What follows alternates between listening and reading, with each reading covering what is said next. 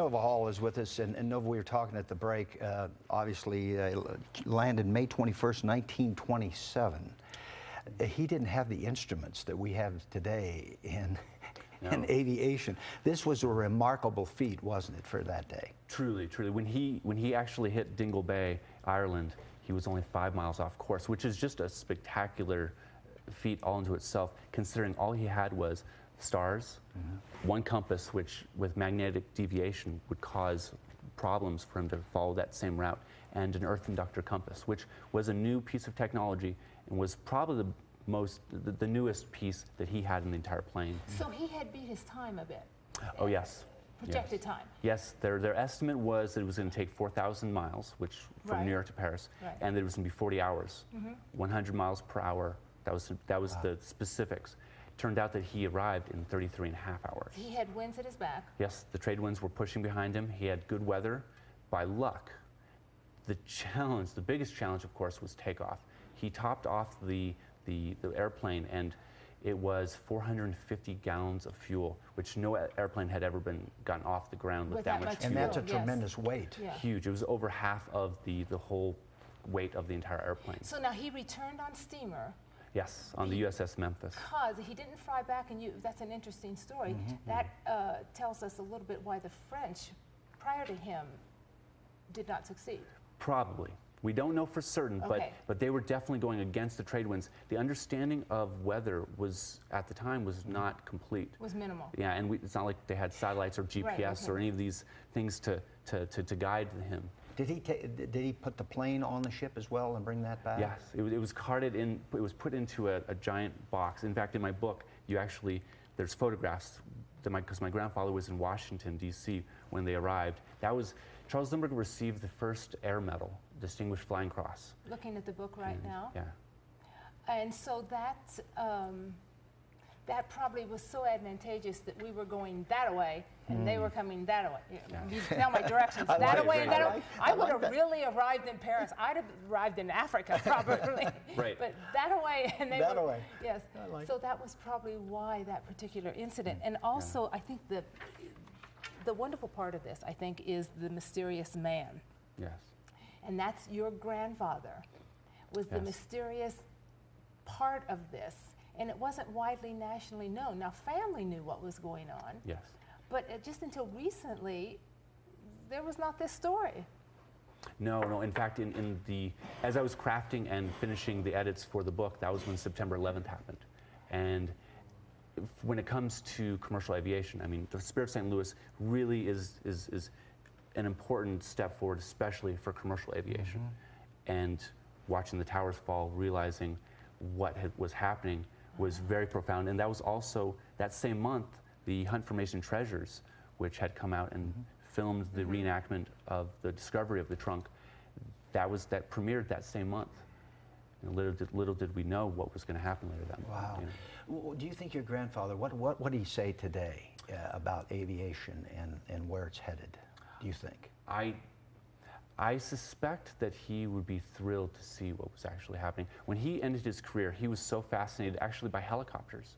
At the time, that was the new frontier, was non-fixed wing aircraft. He was always pushing, he was always trying to find that next step. Again, I never met him, but it was through the researching of the book, interviewing my father and multiple other people. If he was alive today, would he be in the thick of it and pushing the envelope? Absolutely. He fell in love with the sky. He fell in love with the sky. A little bit about you as an artist. Yes. I'd love to paint. It was about 3 years ago. I've been doing art and painting ever since I was in Sedona. This is one of yours? This is one of my pieces. This is Liberty. This is Liberty, and there's multiple other pieces. Oh, I like that. This is called Clearing the Trees. This piece is a spectacular piece.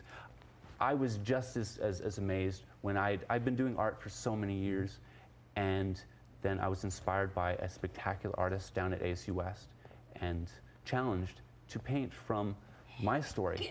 Your mentor, give me an idea of your style here. I'm going to say something that you're probably going to laugh at me when I say this, but I'll say it anyway. People laugh at me all the time. But there's a Van Gogh feel there. There you go. Van Gogh is my absolute favorite artist. There's a Van Gogh feel to your paintings. Am I wrong? It's true because Tanya's I love pretty Van astute, Gogh. isn't she? I mean, I love, that is my absolute favorite painter was Van Gogh. And then when I met Leandro Soto, who was the fine arts professor that then inspired me, his technique merged with that technique. As artists, right. It's always about the process. You're trying to figure out your process, how you're going to convey the images and the feeling, the message behind the painting. Are these copies available for people to purchase? They will be. They will be. They will be. Right now, first and foremost is the exhibition.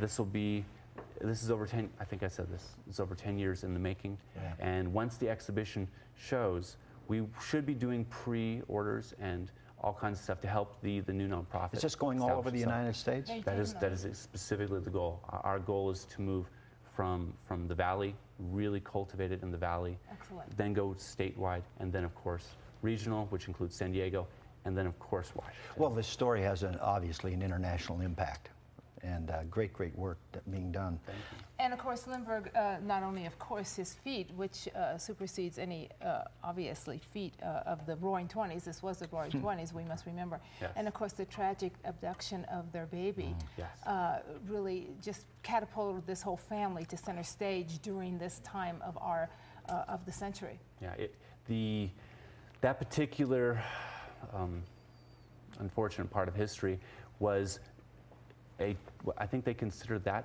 the crime of the century at the time. It was called the crime of the century. And that was at the time when Charles Lindbergh had become the face of aviation. He had met Anne Moreau down in Mexico, and she was the ambassador's daughter, and it was a very tragic event, in their life. Yes. And again, Flying Over Time, the Spirit of St. Louis exhibit, Flying Over Time, I love the title. Your brainchild? Well, my mentor, Leandro Soto through ASU. With him, we came to this conclusion that Flying Over Time conveyed it. Yeah. I think all people should have a chance to see this, young people in particular. And learn the history. Learn the history of what went on to build Young aviation. people in particular have been really responsive to the art.